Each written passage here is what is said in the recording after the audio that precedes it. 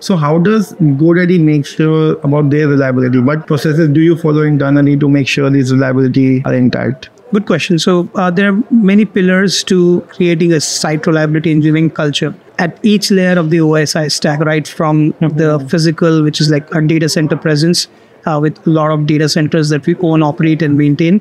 Because we are a hosting provider, that's one of the key businesses. So security is a critical protocol, including securing the edge, network security, including application security.